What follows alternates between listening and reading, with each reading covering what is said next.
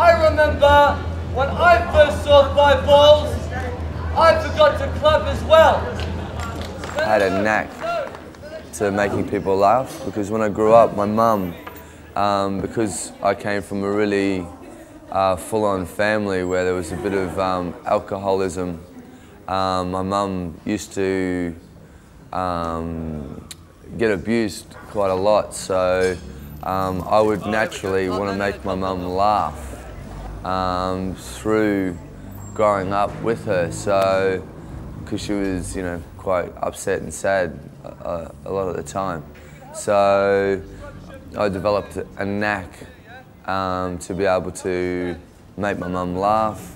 Then it went on to making everyone laugh, and then it just pretty much, that was what I was into. I was into making people happy.